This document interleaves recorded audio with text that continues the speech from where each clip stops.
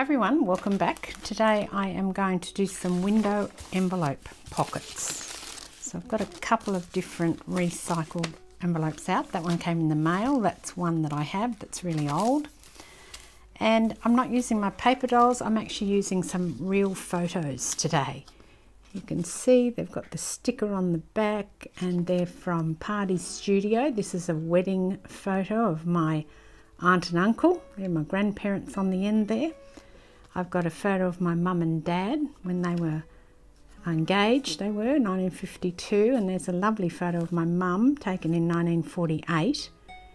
I have taken scans of these, and then this hilarious one, I'm not sure if these are going to be big enough to use it, but this is my mum and two of her friends, and they're dressed up as army blokes. Aren't they gorgeous?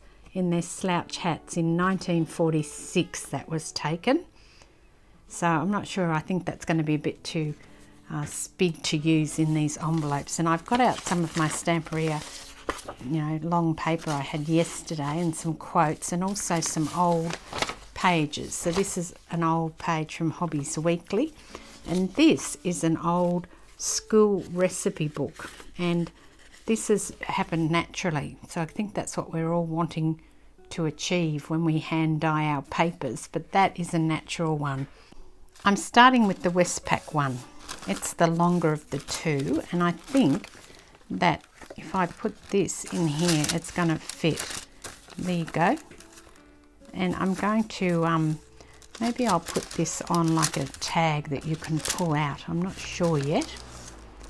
Actually, what I'd really like to do, if I really am truthful about the thing, is I'd like to get the date in. Now, these are just handwritten by me, so they're not going to be any good, although that's got the Party Studios, which is the, it was a photography place in Cowra for many years. I think it's closed down now, but that's an old one. And this one here also has the party on the back. So what I would like to do, if possible, is put this in like that, and then be able to put a circle punch in the back of it so I can see that Party Studio, and then I can write the date in there. I wonder if that's doable. All right, I'll start by pulling the envelope apart, I think. So that will go in there, or it'll be a tag that goes in there. And I saw, ages ago now, I saw Susie from Shabby Soul. She did this thing where she had a tag that went in, and there was a picture on the front, but there was also something on the back. I think it was another picture that she had, so she could punch that out. She punched that out so there was a little window there that you could see through. Now my problem will be is that piece of that thing there, how am I going to get round this? I've tested both my punches just with a piece of scrap paper, and the small one seems to be the best size for what I want to do. Now I have to work out the mechanics, because that stamp is in the middle of the photo, or too far in for my circle punch to punch. But I'm thinking that if I take something like this, or even this one would be better, because this is super busy. And if I punch that where I can, and then that should be able to, I should be able to put another piece on it so you can't really tell that it is, it's there. So I'm just gonna try this and see if I can get this to work. Now, I need to give myself a little bit of leeway on the edge here, but roughly where I need to punch it, maybe there. This is the front cover, back cover of this piece, so I'm not worried about using the other side. And that will go down there like that. So I've got that picture. And then I'll cut a piece to put on down here, and hopefully you're not going to see much of it. Now, I understand that you can still get the negatives for the photos that were taken at this studio. When it closed down, the negatives were given to the Historical Society, which is great. They didn't just throw them away. That's what I believe. So if you come from a different town than I came from, maybe your town also had a, like the town photographer, and that happened with your stuff. I'm not sure, but it certainly happened in my place where I grew up. Now I just wanted to then rough cut this through here.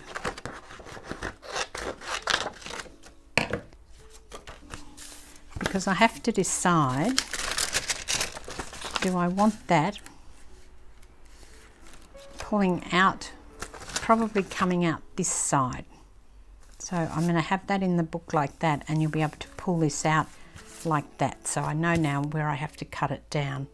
And then this piece, I need some sort of a handle. And that's going to go there. And so I need some sort of a pull tab. That's probably, I'll leave that size for now while I work the rest of it out. Now with this edge here, I'm just laying down a bit more of this same paper. That's a straight edge and that's a straight edge from the book. So I'm going to join those two together, and hopefully you're not going to see much of that. I don't think you are. The other thing I want to write in here, if I can find a decent pencil, is the year. I might have to sharpen my pencil a little bit or find one that's better sharpened. Here's one, this will do. Now obviously for two reasons. One, because I don't want to show that, and also because this piece is not joined, I need to put something here and then create some sort of tab. Now I just found this one, and I think I'm going to put it here if it's wide enough, which I think it will be, and long enough, and it's almost perfect. It says we all have our time machines, they're called memories, and that's probably a perfect thing to put alongside this photo. So I've cut the top straight, and I'll line it up with the top here so that I know that that's straight, and then I can trim the bottom. Now I don't need this envelope to be as long as what it is. I probably only need it to come to about there. I want to be able to get this in and out quite successfully. I don't want to have to, you know, really push to get it in and out. But I'm thinking if I cut that down to there, that's probably the good sort of size I'm looking for. So I'll probably get some of this. This is just some old paper from a book. It's actually one of the Dutch books that I had. I've still got some of them, but most of them I haven't. I've used, or they've gone to different homes. I'm going to keep this strip though. I like this rough edge on here. Isn't that gorgeous? All the paper joins at the spine. And then probably in the centre, so I do actually want to cover the inside, because when you take the picture out, you're going to see that inside. So you're going to have your thing in there, and when you take it out, you'll see that. So I don't want the plain envelope in there, which is why I'll take the time to cover the inside. And I'll just use the rest of that paper that I've got there. So I've put some book page down on here. So if I decide that I want to stick that into my journal, it's not a problem. I haven't used anything other than a bit of book page. I've got the nice inside, so when this comes out, you'll be able to see it. But I want to do this. Now, I probably will do this edge here also because it's ripped. So I do need to put something down on here. I'm wondering if I can make a piece of this work. Again, this is the front cover of this little paper pad thing that I bought from Stamperia.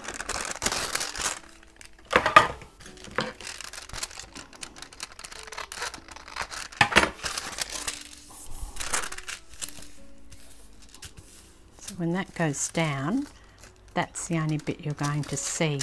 And I'm thinking because of that, although I do have the tab, so I don't need, although I think it'll be much easier if I have sort of the notch here that I can get this in quite easily.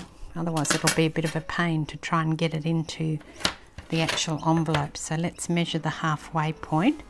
And now I'll use my bigger circle punch to notch that out. So about there. And because I've got the paper behind it, it notched really easily. If it was just the envelope, it would have been hard to punch through, but because it's the paper, it's not now I've sort of got a starting point to put this in. And you see that? That's why I wanted that notch there.